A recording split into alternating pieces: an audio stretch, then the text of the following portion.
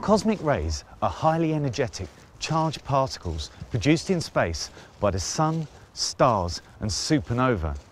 Now, while you can't see them, they're travelling at over 1 million miles per hour, and if one was to hit you, it could tear apart your DNA. Luckily, for us here on the surface of the Earth, we've got some protection against them. Our first defence against these cosmic rays is the sun's magnetic field.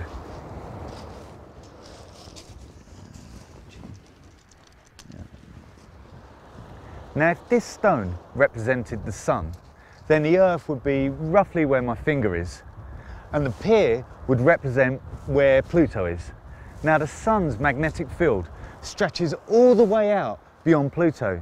So far, in fact, we don't know where its influence ends. The sun's magnetic field protects planet Earth by deflecting these cosmic rays back out into space.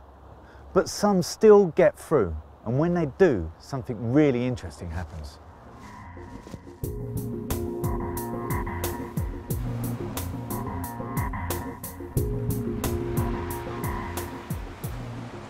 The cosmic rays that get through the sun's magnetic field can hit molecules in the Earth's atmosphere, causing them to become charged. These can attract water molecules in the surrounding area. More and more water molecules build up, and eventually a cloud is formed. So the next time you see a cloud in the sky, it may have been formed by a cosmic ray. This effect wouldn't be very significant if the amount of cosmic rays hitting the Earth's atmosphere remained constant, but it doesn't.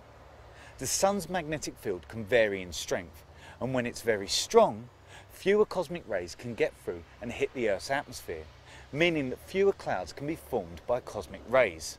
The real challenge for scientists is to try and work out what effect this could be having upon the Earth's climate.